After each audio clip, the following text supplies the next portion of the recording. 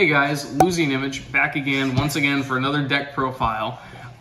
So today we're going to be covering Dragonic Overlord, except it's a little spicy. It's a little spicy because I'm a filthy degen, so I decided, hey, why not slap an engine that does not belong in the deck? Moving on to the deck profile. First off, you got the basic ride line. You got the Overlord ride line here, which instead of running the Nirvana ride line, you can run in order to get the Trickstar out of your deck for free. But in reality, being able to go from Undo to Bar to Nahalem and then use Bar's skill, Counterblast 1 to grab any grade 1 out of your deck is just overall more beneficial for the late game, because eventually you will see a Trickstar even if it's very late. So riding onto Bar, going into the deck and grabbing the perfect guard that can stop your opponent's attacks late game it's vital to the deck's survival and vital to pretty much any Overlord player's survival in a game. And then not only that, but the fact that Nahalem then proceeds to call himself out from the soul when you ride Overlord, and then sits there and essentially just becomes a Soul Blast tool to make your Overlord an 18k base and 28k base on Persona Ride turns, essentially guaranteeing that no matter what rearguard you swing at, it's going to hit, is extremely vital to the deck, guaranteeing the restand. Now moving on from the ride line, we've got an obvious 3 Dragonic Overlord in the main deck for Persona Ride reasons. Overlord here, his skill is Counterblast 1 and discard a card from your hand. When this unit's attack hits a rear guard once per turn, you can restand him and he loses a drive. And then as well, he's continuous Vanguard or rear guard circle. When he swings at a rear guard, your opponent cannot guard with cards from hand. They can still drop orders, but throughout my numerous games of this deck, I don't think I've ever had a single person drop an order card to defend whatever rear guard it's attacking. Most people don't think about it, and a lot of times it's not worth it. And then I get to restand, swing again, and that increases my chances of hitting crits, friend triggers, over triggers, and heal triggers. And then moving further on, we're gonna move into the first part of the deck, the first engine of the deck, which is the Overlord Engine. In the Overlord Engine, we're running 3 Berserk Dragon. Berserk Dragon is a really good card in the deck.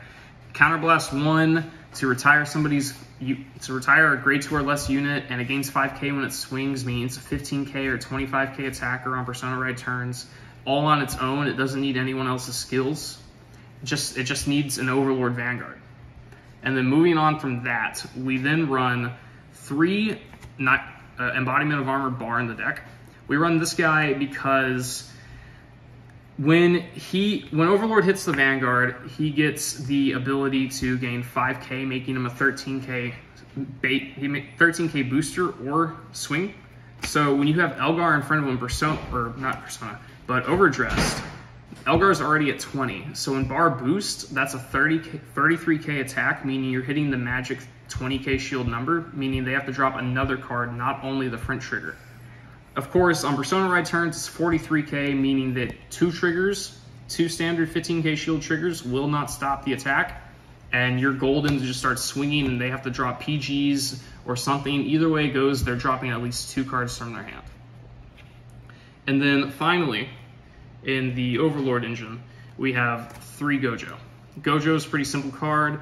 When it boosts a Vanguard and the attack hits, you just retire it to countercharge 1, which is very vital in a deck like this that's full of units that are countercharging. Bar, Berserk Dragon, Overlord, all the Vairinas, they're all counterblasting, so you need to be able to countercharge as you go about. Now, normally in most Overlord decks, a lot of these encounter cards, obviously minus Bar and Nahalem, will be at 4. Nahalem's cut completely in the deck. Bar and Gojo and Berserk Dragon are all at 3. And that is because in this kind of deck, you want to make room for the Overdress units. And the Overdress units are in the deck to provide a push. Now, first off, you have 2 Vairina Valiente. You then have 4 Vairina Elgar.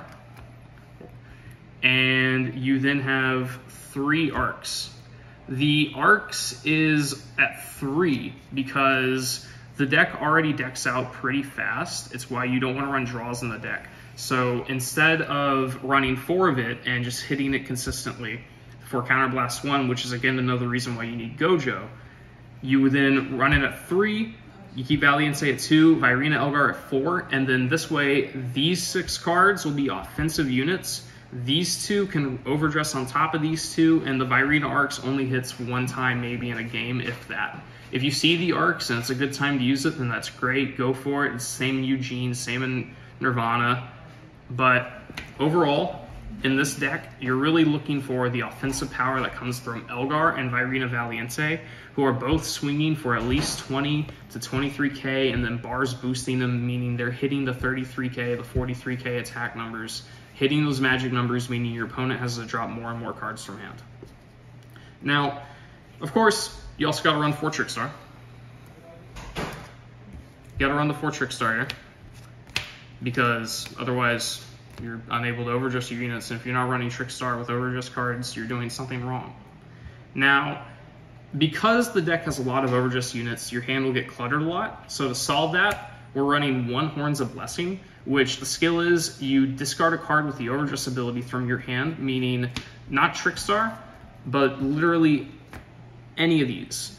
There are 9 cards in the deck with the overdress ability. So you just discard one of them, you draw 2 cards, you get to recycle your hand, you can hit PGs, more defensive cards, or you could hit more offensive cards from the Overlord Engine, and you can just fish out cards through this by sacrificing cards you don't need, because the overdress cards are then filling up your hand. Now, next up, we are running 4 Perfect Guards, pretty standard in pretty much any deck in the format right now, unless you're insane. But obviously we're running Twin Buckler Dragons, the trial deck Perfect Guards, because when you've got 2 cards in hand and you drop that one, you get to save that 1 card, Persona Ride the next turn, or call whatever you need to call to maybe wrap up the game. But going into the trigger lineup, we've got 1 over trigger for obvious reasons. It's the over trigger. We have 4 Blaze Maiden Zone and 3 Conduct Spark Dragon, so 7 crit. We then have 4 Blaze Maiden Parama, so 4 Front, and then 4 Blaze Maiden Rona. The trigger lineup is 4 Front, 7 crit, 1 over, 4 heal again. And really, the issue with running draws in this deck is that you're going to deck out really fast, because Overlord's constantly hitting 3 drive checks a turn.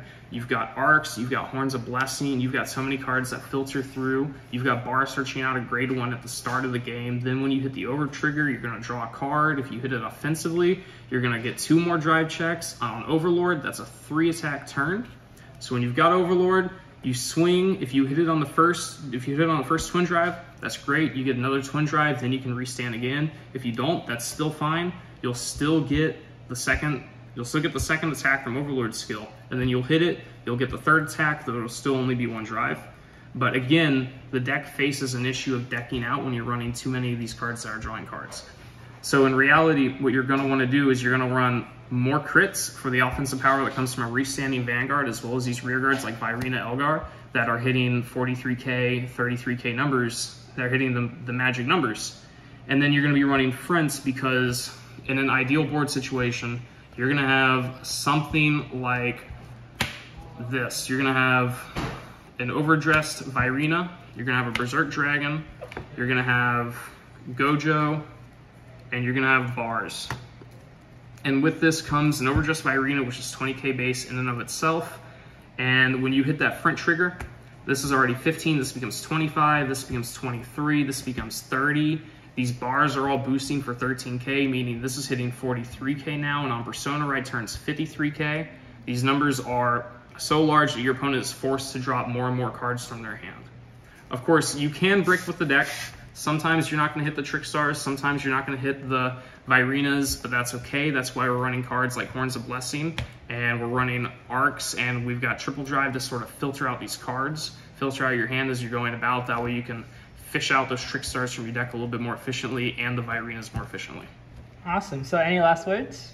The deck is mid. I enjoy it. I play it for memes, and if I'm being honest, if there was ever a time that I would unironically say this is my losing image, this is it. This is my losing image, this deck is. All right. Thanks, Cyrus.